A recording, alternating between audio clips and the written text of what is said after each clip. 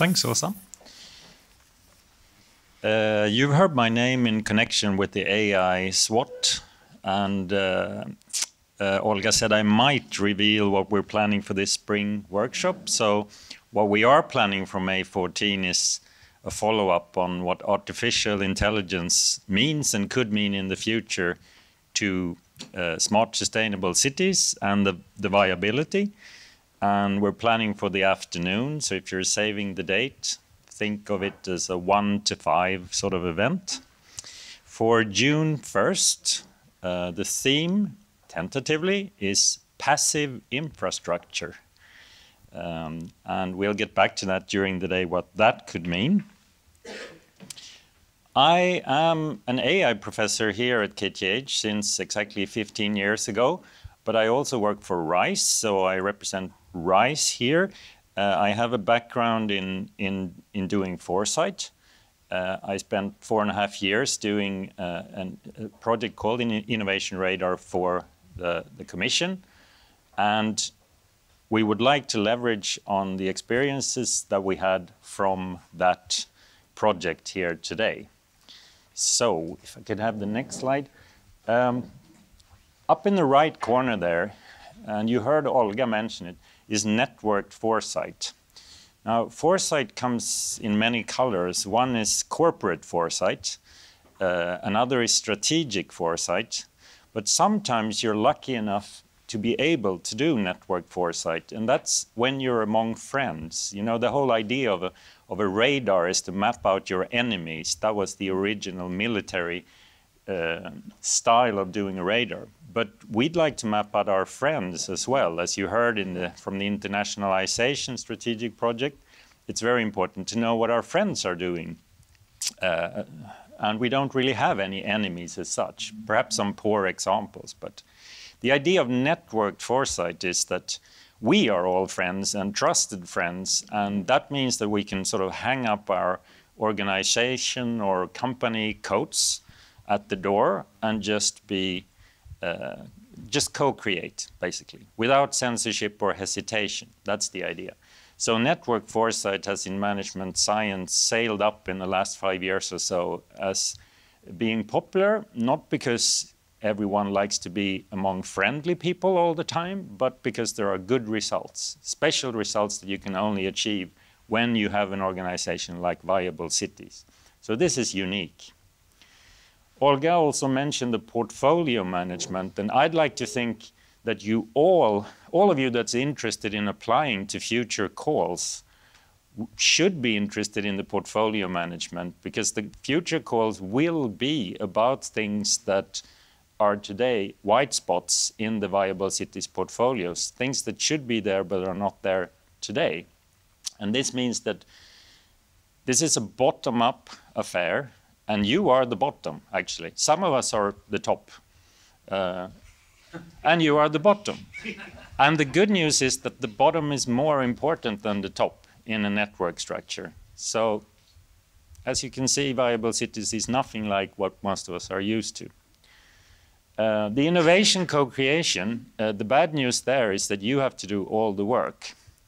So co-creation, what we do here is to try and provide you with a platform, a tool, a thingy that really works. So with me today, I have Sebastian Knab, who's done a lot of this for large networked organizations on the commercial side as well as more on the academic side. So over to you, Sebastian.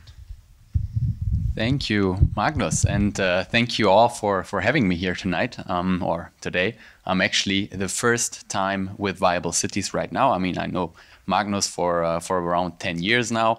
I know Olga for quite a while now, but it's really my pleasure to be in Stockholm today and yesterday, actually, to get to know all of you. So maybe a little bit of background from myself. I'm an industrial engineer by training. I studied in Germany, in Berlin, and for the last 10 years, I've been actually working on everything around strategic foresight for networked organizations, the radar that Magnus just mentioned for the European Commission, and that's something we've been working on together. I've been working with corporates a lot, also for for doing foresight and providing processes and tools for foresight. I've done my PhD in a related field. I've done my PhD on business model innovation in the context of sustainability transitions. So that's really very much related to what we're doing here. And the reason why I'm here today is that I know Magnus very well. We've been working together for this networked foresight, and we want to show you a tool, or introduce you to a tool that is the innovation radar that we've used a lot in these contexts. The first thing I want to show you is a video. It's a video that we have created after we have introduced an innovation radar for the GSMA. The GSMA is the GSM Association. Is the association, the Global Association of Mobile Telecoms Operators. So this association is also a networked organization with the goal to understand future developments in the mobile and telecommunications environment, and to understand also for their members how they can react to these changes, how they can co-create new solutions and innovate together. So I will show you the video, and then we will talk about the details afterwards.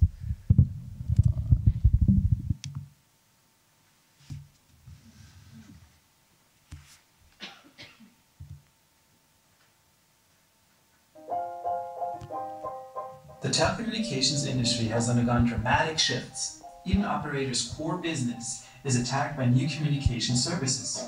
$386 billion in revenues, once captured by operators, will have migrated to new players such as Skype, WhatsApp, and WeChat between 2012 and 2018. With the Global Mobile Radar, GSMA will offer a platform that aims at bundling industry knowledge, providing a holistic view of sources of disruption and change, and delivering validated insights for strategy building. The Radar is a global community for futurists, executives, and strategists in the mobile industry. You can share your knowledge and thoughts and begin a strategic conversation with industry peers. It enables you to explore the latest industry trends and navigate through the complex field of future developments and change.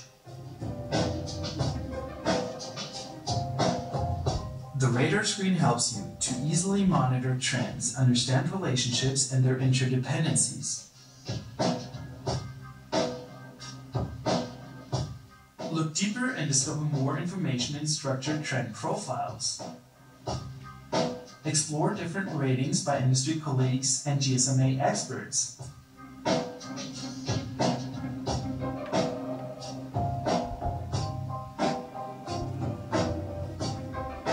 And understand regional differences on a global or regional level.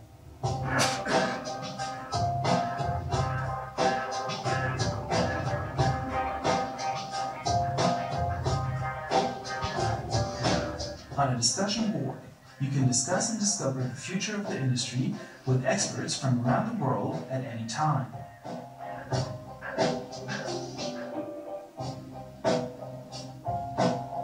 GSMA will offer different workshop formats for exploiting the data efficiently, for stimulating discussion and creating actionable insights.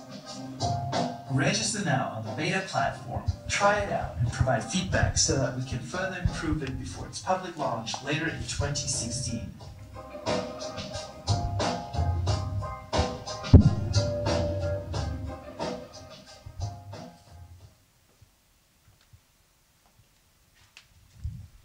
So, this is just to give you a short impression of what we are actually planning to do here. It's about creating a platform, just like that, that enables actually a networked organization like you are online to be able to co-create new solutions, to understand what's around, to understand the impact that it could have on viable cities and the future of cities. And this is what we're going to talk about today.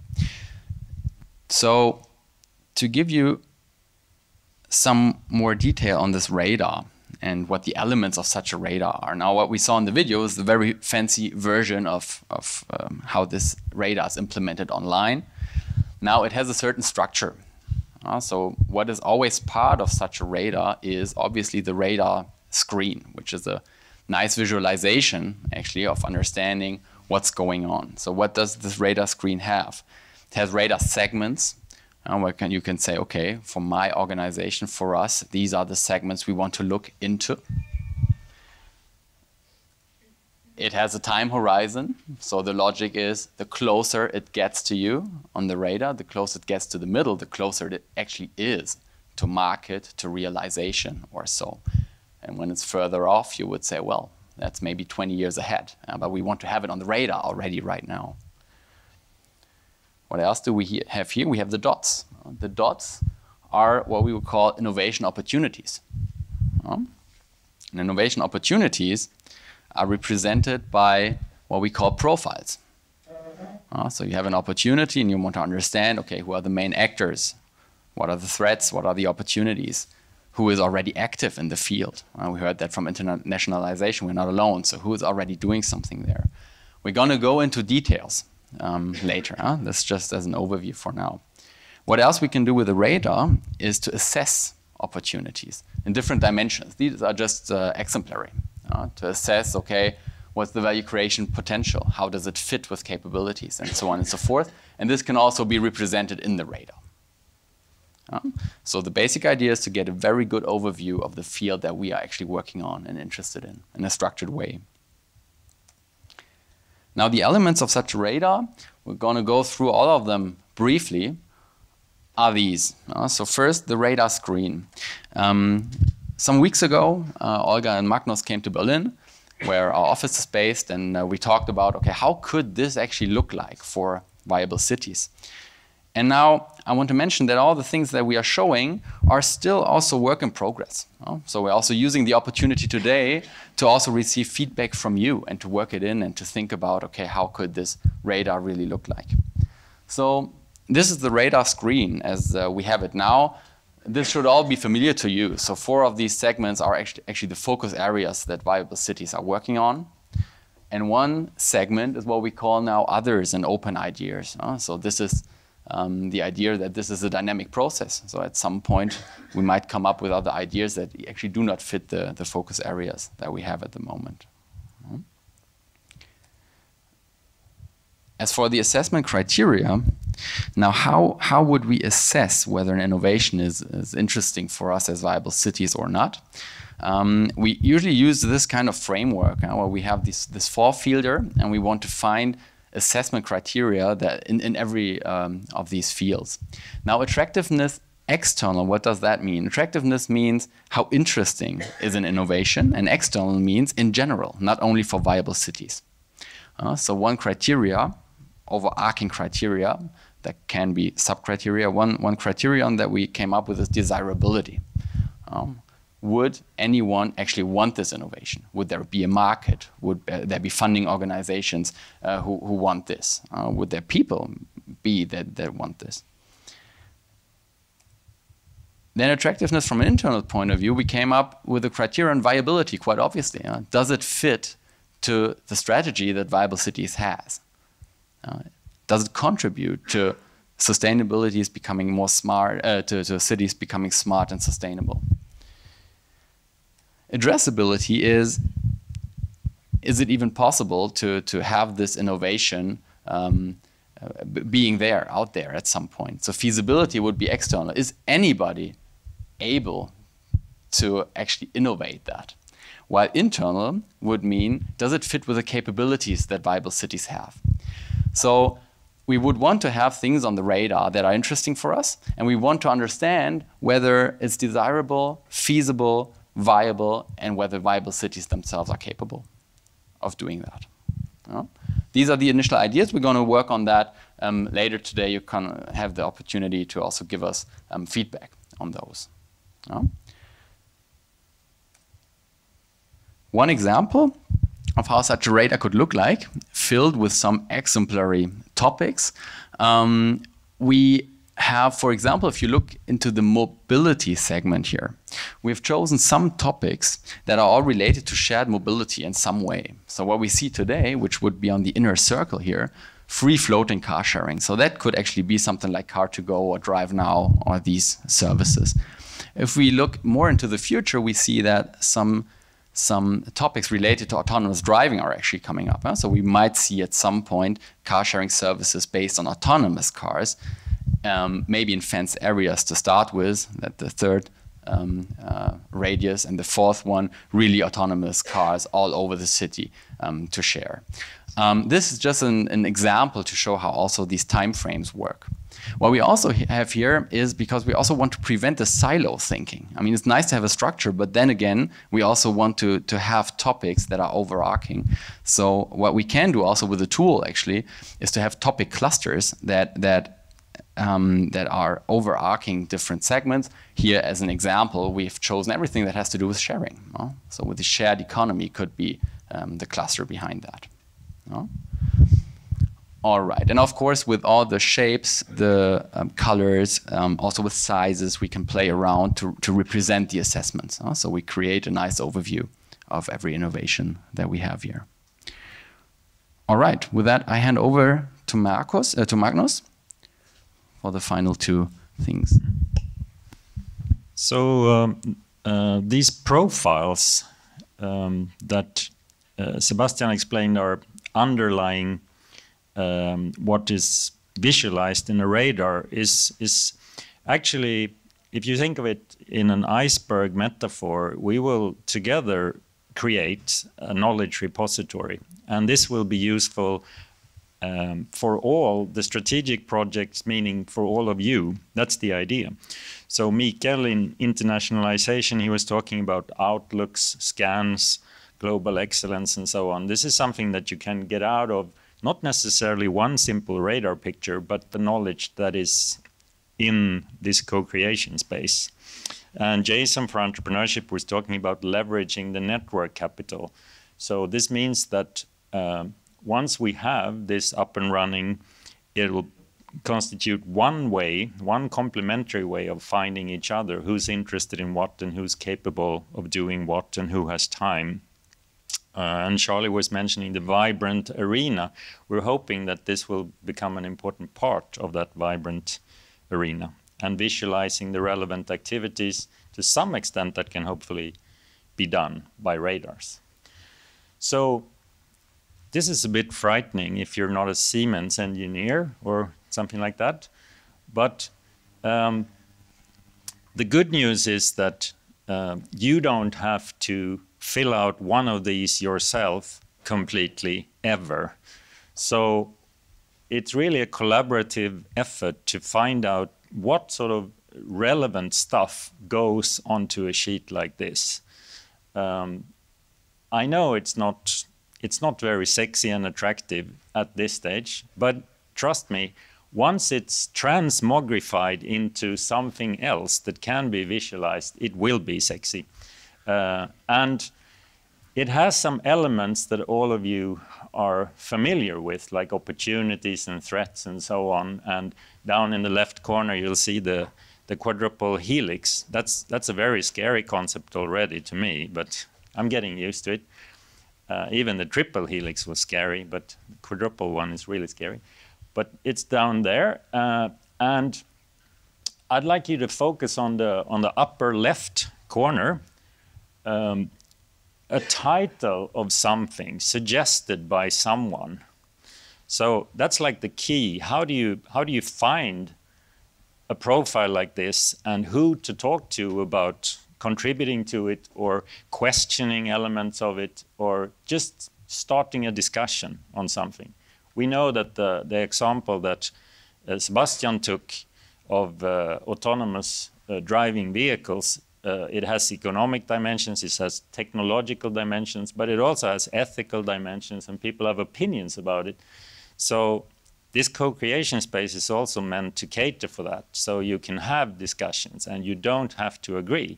In fact, it's a democratic thing that we don't all have to agree. So for the liquid roadmap, this will be vital to aligning and to getting new perspectives. Yes. So once we fill it out, it'll constitute then, as I said, the part of the iceberg that's not visible, but obviously a few people will like this and will like to detail a profile like this. I know, I'm not guessing, because I met some of you on the first strategy day that we had in this room. And I was approached by people that said, how do I get my input into a co-creation space? Well, this is how you do it. This is the funnel. You put in stuff here and then it's in there. I also asked all of you to send us to Liquid Roadmap, to Olga and myself, the people that give you the most headache in your day job. These are the people that are unbearable. They always have a lot of ideas and opinions, and they always tell you you're wrong or make you feel guilty because you haven't read the latest white paper on something that obviously is going to change the world, but you've never heard of it. These are the people that will do the bulk of the work of filling this out. Then you can discreetly go in and adjust it from your organization, and then you'll see people coming from other organizations adjusting it even further. Maybe even picking a fight with your person that is so hard to like, but obviously has a lot of opinions and something to contribute. Send us those people to the workshops. I mean, I'd love to meet all of them. So, yeah, we can move on, I think. Then there is finally an online platform. And yeah, I'll let you, Sebastian, have the final word on what it actually looks like. You saw the video, and that was a very, let's say, commercial example. It's industry driven, but it is a partner organization still. So for the GSMA, it's obviously going to be a different animal, what we're building here. But still, an online platform can also be scary for people. Should they be scared, or? I don't think so. I think an online platform actually helps you to get along with that and not dealing with paper all the time. And in particular for a networked organization, obviously that's nice. On the GSMA platform at the moment, there are 400 people registered who more or less actively contribute. There needs to be a process behind it, obviously, when someone can do what. And it's accompanied by a whole series of workshops, of panel discussions, of different elements actually that Olga mentioned also at the beginning. You can use information for that, from that as an input then to a workshop that you're doing, scenario workshop, for example. And on the other hand, you can also have workshop results feeding into that. As for the online platform, that's a screenshot now of how the radar can look like there. We are currently in the process of building it up, basically. So we showed you the basic structure. We are building it up, and as soon as there is a version that can be distributed and that people can look at, we will, of course, let you know. It's in the process right now. All right. Very good. So before we start with the workshop, a part of that, let's just quickly wrap up what I think this radar is really interesting for, and all the organizations we've been working with actually give us this feedback. So first of all, it's the idea of systemically collecting information. I mean, we can crowdsource information. We have lots of knowledge here in the room, and also, I mean, in this program in general. So we'll have a central platform where we can collect this information. So it's about contributing, but at the same time, it's also about understanding. So if I, as a Bible Cities member, or even in my organization only, I will be interested in what's the future of cities, I could take a look in the tool and see what other people have written about that. Who these people are, who the experts are, who are the ones to contact, also to mingle with, to find people to have a project with me. That's things that this tool can be used for. At the same time, it will be very useful also to gain some transparency about processes for calls, for example. If we have calls for projects, well, it will be based also on the information we have in this tool. So it has been assessed by different people. So it's nothing that 3 people in an office come up with the call. It will be based on actual crowdsourced information. So it's also something that supports this portfolio management. And then, of course, the final thing is also, or the thing that we have here, what has been mentioned before, it's in a repository. We can have all the projects that are running within Viable Cities, but also outside of Viable Cities. We can have it in this tool related to certain topics. We can see what's going on, who are the people to talk to, where do we need projects, where do we have enough projects that the radar can provide. Now, we are moving towards the workshop part of it, where we actually want to gather also some feedback on what you have seen already. And I think I can only repeat that is very important to us. We are in the process of getting this radar active and online. We don't want to do it ourselves. We also want to profit from your knowledge and your experience. So we are very, very open also to your feedback throughout this day, but also later. You see some email addresses here that you can always contact for that. All right, and then I see Asa, that is coming up. I'm coming here. Right. So please come here, Sebastian and Magnus, so we kind of get in the right. So I give you this to divide in point. So just a few questions before we dive into kind of looking into the innovation radar a little more in detail. If I'm kind of representing one of the organizations of the members of Viable Cities, if I'm kind of a municipality person, for instance, working with sustainability or something, what's the use of this tool for me? Yeah, I think I can start. I think it really depends on what kind of organization you are. Yeah. If you are a city or municipality, I think this radar really provides you with the overview on future trends and developments and existing projects within the space of cities. If you ask what is the future of mobility, you filter topics in the mobility sector, you have them. If you want to see what are business models coming up, you filter with business models and you see that, and you also see the actors working on that. So you have this overview.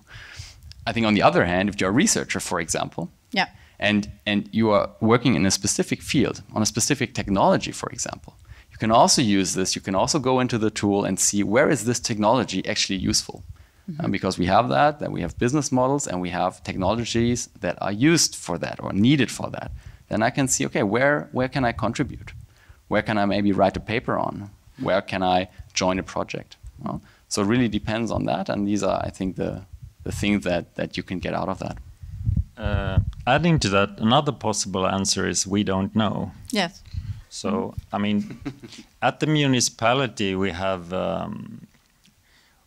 I mean, I'm used to respecting what's called best practice, and here I know that Olga likes to talk of it as an emerging practice because all of this is dynamic, and since it supports bottom up, and it means that someone working in the municipality must feel ownership for certain questions that there are challenges to them on a daily basis, and they can get support for those challenges. But we don't quite know what those challenges are yet, but we're looking forward to learning about them. And there, for instance, knowledge sharing will help us in understanding what is state of the art, so to speak, when it comes to municipality challenges and opportunities and so on.